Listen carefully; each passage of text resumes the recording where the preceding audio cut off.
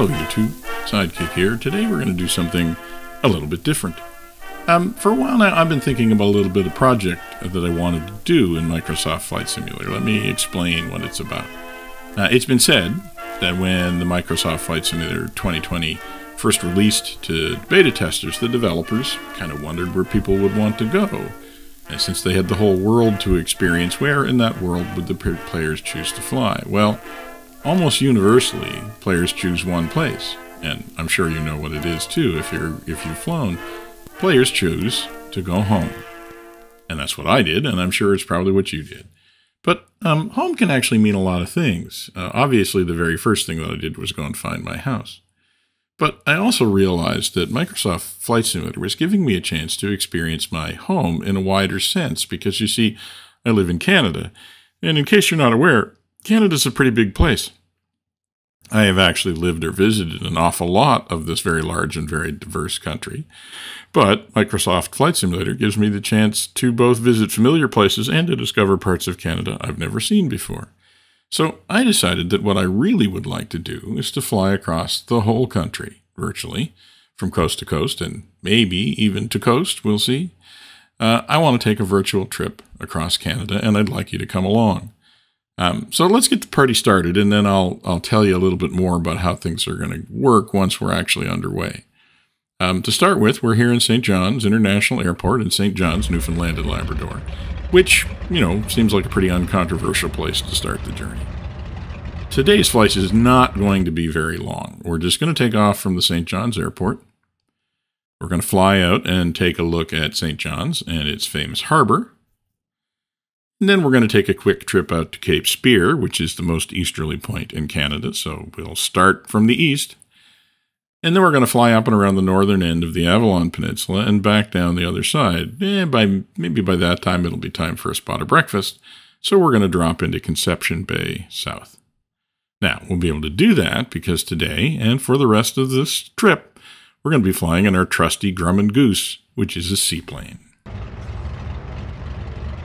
Yeah, the Canada Goose is a high-wing, twin-engine seaplane that was designed and built in the late 1930s. It was actually commissioned by businessmen living in Long Island who wanted an easy way to get into New York City, because you see, in those days, there actually weren't a lot of airfields, so seaplanes were very popular because they could land wherever there was a stretch of water that was long enough. And that's actually kind of why I chose the Goose for this mission. There's still an awful lot of this country that is not served by airports. There is, however, an awful lot of this country that is served by lakes, rivers, or some other form of waterway. So picking a seaplane seemed like the way to go to make sure we can access as much of the country as possible. It also seemed like a good choice to keep the legs of the journey short. So yeah, I don't really want these video logs to be much more than 30 minutes long, and I don't want to fast forward through too much of the flying just to get to the next airport. So flying the Goose means we'll have lots of choices. If we decide it's just time to drop down, take a break, sit on the wing, or maybe do some fishing.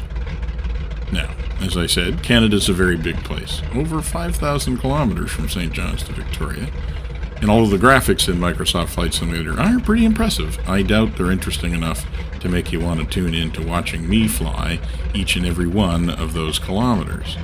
So, these videos are not really going to be about flying. I hope that they're actually going to be a bit more about the places we fly to and over. I want to make these a kind of a travel log, with hopefully some interesting facts and stories to accompany the virtual scenery along the way. I hope that in doing the research for these videos, I'm going to learn a little bit more about my country, frankly, and I hope that by coming along for the ride that you will too. And now, the first thing I should say is that if you're Canadian, you think that where you live should be on my route, because you have some great stories to tell about that place, then please leave me a comment or come to the Discord server and let me know. For now, though, let's get started talking about St. John's. As I said, we're here on the ground at St. John's International Airport, on what passes in Newfoundland for a fine summer morning. Adjust slightly. But the truth is that the length of the summer season in Newfoundland and Labrador is a bit of a source of humor for locals and for those who choose to visit it. There are famous pictures of Queen Elizabeth II visiting St. John's amidst flurries of snow. It was July. I'm not kidding. St. John's also holds the title as both the foggiest and the windiest city in Canada. But as you can see here today, it's a pretty fine day, although we have some scudding low clouds to deal with. Okay, so we have gotten ourselves all the way out to the runway here, and we're just going to get ourselves lined up to take off. Everything seems pretty much warmed up and checked out. So I think we are just about ready to get started on our Cross Canada tour, our Canada Goose Cross Canada tour.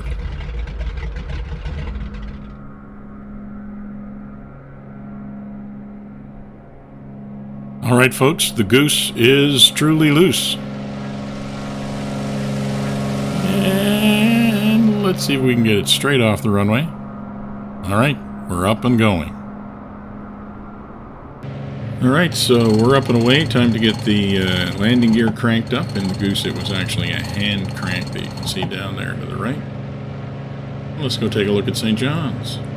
So, beyond complaining about the weather, what are some quick facts about St. John's?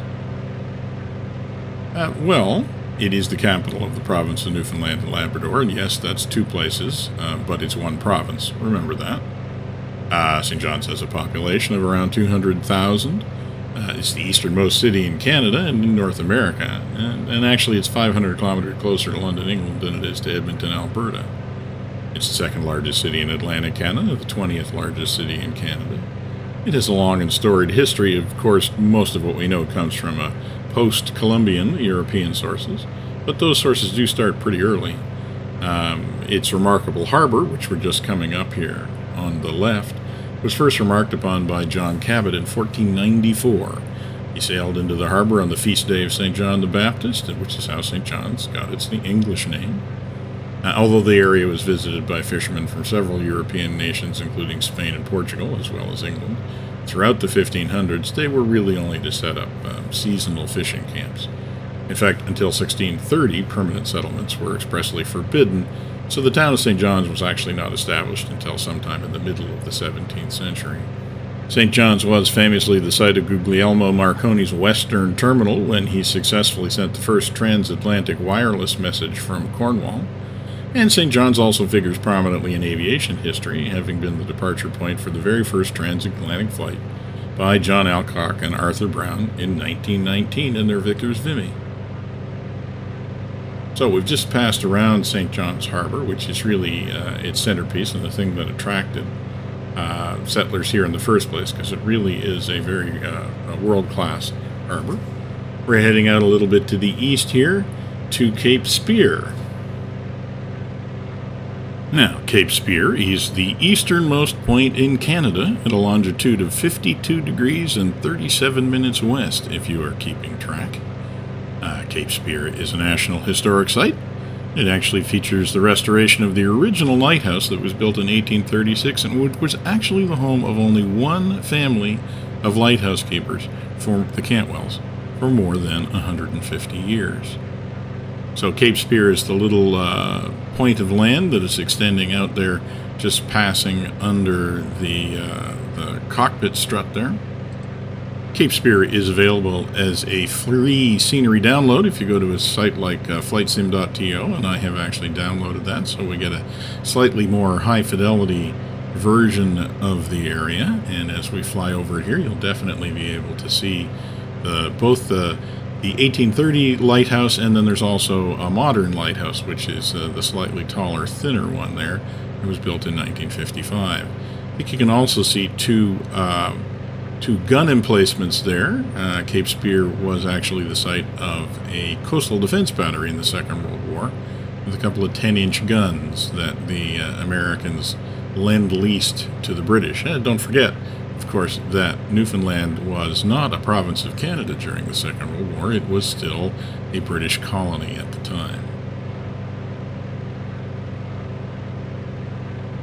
So I guess since we're kind of at the eastern tip of the country, we can say that our official Canada Goose cross-country flight simulator vlog experience starts here. Just get another good look at Cape Spear before we move on.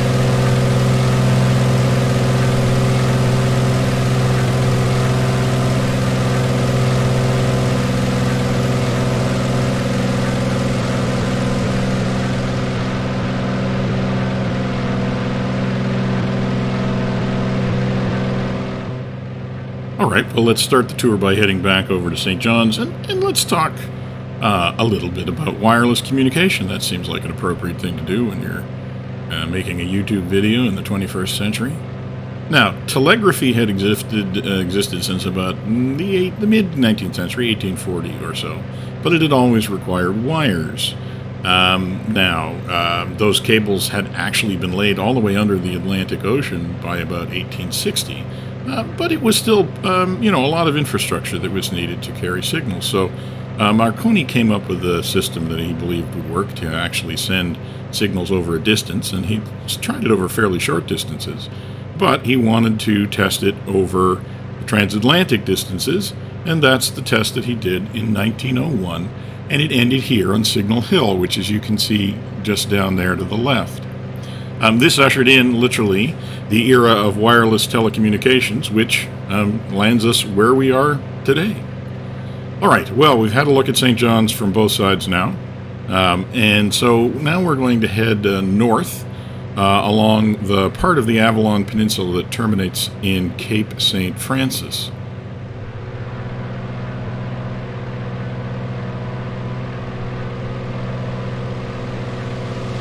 And I guess it also gives us me an opportunity to talk about, what one of the biggest issues I'm going to have in trying to put together this series, I can already tell.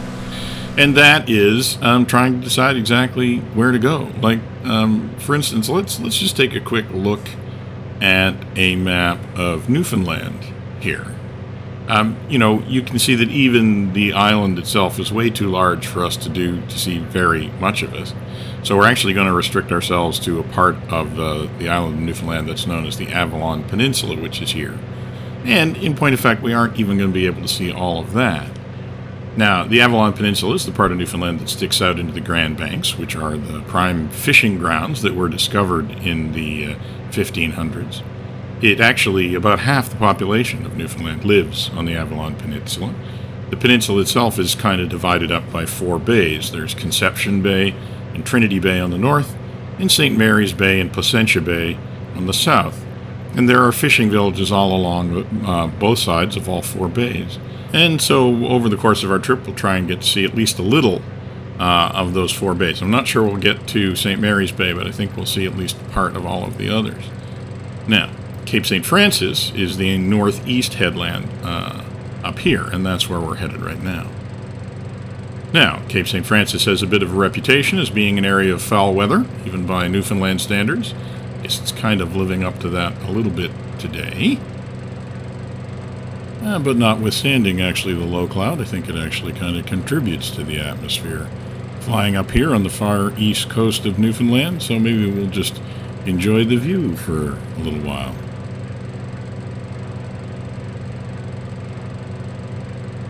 Once Microsoft Flight Simulator finishes populating those cliffs down there, they're actually quite interesting. Well, it certainly gives you an idea of what the coast would be like in foggy weather, doesn't it?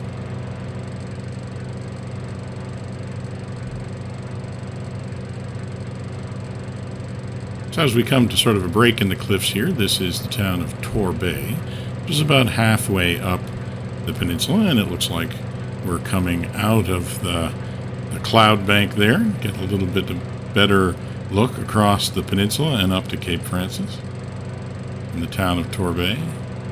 Now, as I was saying, Cape St. Francis did have a reputation for particularly foul weather.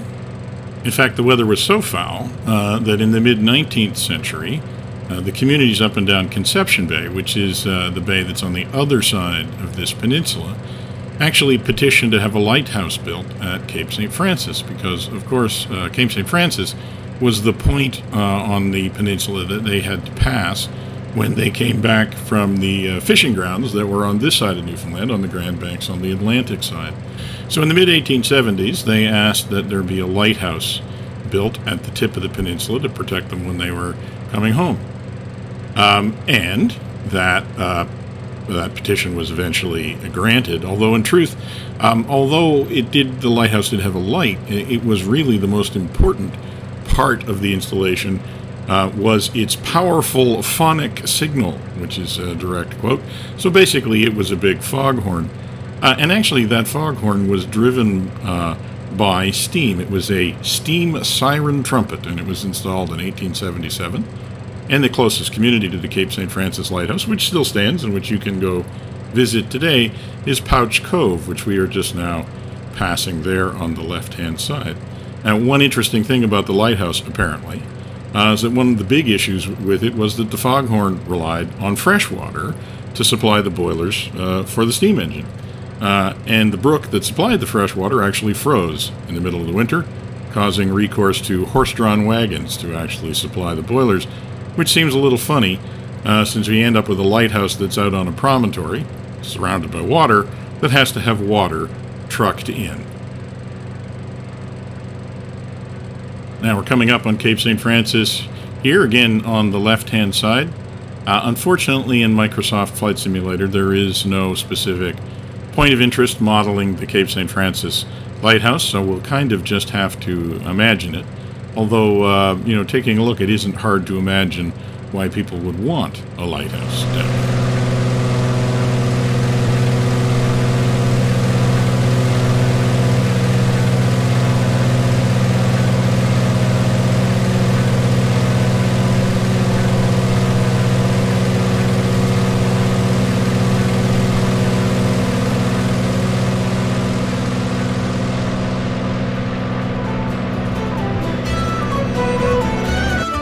Well, having made the turn around Cape St. Francis, we're now crossing over from the Atlantic side into the Conception Bay side of Newfoundland. And we can continue to enjoy the view. Maybe we'll just speed up the flight a little bit here and enjoy a musical interlude as we work our way down to the point where we're going to see if we can land and maybe find ourselves some breakfast this morning.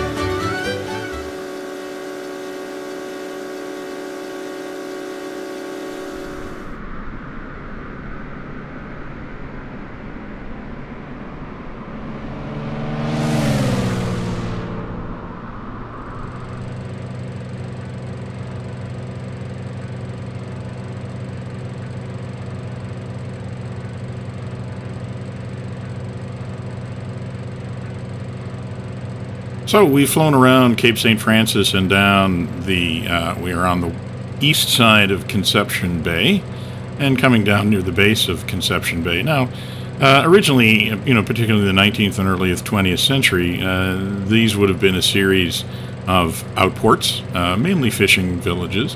But this part of Conception Bay, the shore of Conception Bay, was pretty popular because it was actually quite a bit more sheltered than the Atlantic coast just on the other side. And there was reasonably easy access to the Atlantic coast fishery by going essentially north to Cape St. Francis and then around and out into the Grand Banks.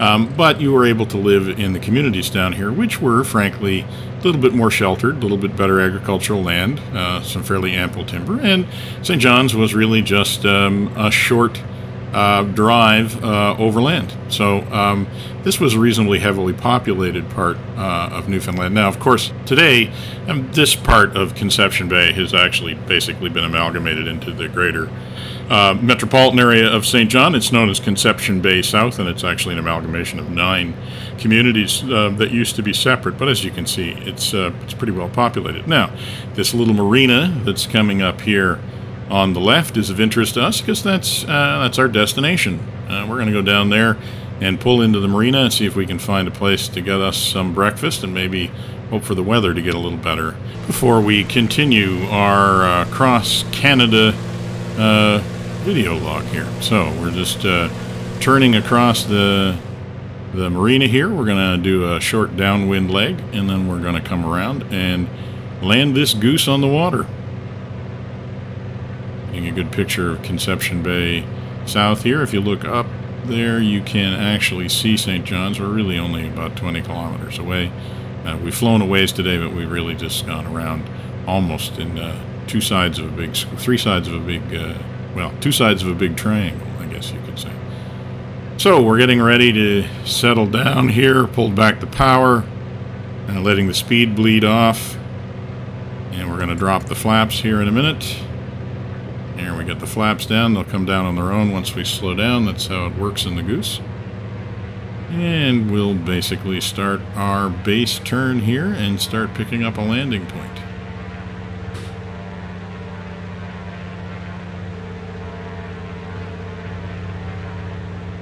Around the corner we go, dropping down as we go.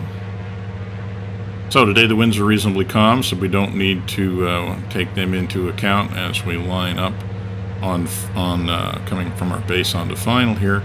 More to the point, though, it means that the waves are going to be the water's reasonably calm, so we won't have to worry about that when landing, because of course this is an open water landing. It's not a lake or river. This is actually the Atlantic Ocean, albeit a reasonably protected part of it. Okay. There is our marina up ahead there. We look like we're on a good final here. We're just keeping the speed constant, letting the altitude drop. And once we get close enough, we'll just pull back and start bleeding off that speed. Somewhere around here, start pulling it up, and just hold it off as long as we can. Well, almost there. And keep holding it off. Bounce. Not too bad, but we're down. Now, in the Goose, we want to keep our speed up a little bit once we're on the water, because we want to stay up on the plane. That is up on the planing surface of the hull. And that gives us a lot more control over direction. So we're going to stay up, keep our speed up a little bit here as we come up towards the marina, and once we get closer we'll slow down and we'll pull our way in. Now the great thing about the Goose is that it's not just a seaplane, it's actually an amphibian, which means that once we get closer to the shore we'll actually be able to put the landing gear down and kind of wade our way out of the water and onto the ground.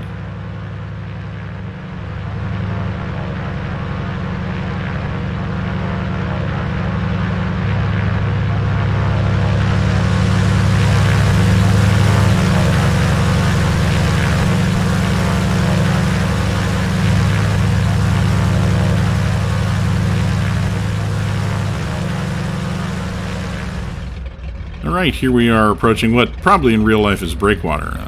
In Microsoft Flight Simulator, this turns out to be a fairly flat strip of land. I doubt we could really do this in real life, but hey, what the heck. We just put the landing gear down, and we're pulling ourselves up out of the water, and we'll just turn ourselves down along the breakwater here, and then we'll go see if we can find some place that'll give us some breakfast. So, hope you enjoyed this first installment of the Canada Goose cross-country video travel log. Hope to have some other installments for you soon. Please let me know in the comments if you enjoyed the video. And again, let me know other places you think I should see, or come by the Discord channel and have a discussion. But that's going to wrap it up for this installment, the very first installment. Hope you enjoyed watching it as much as I enjoyed flying it. And for now, this is going to be Sidekick, signing off.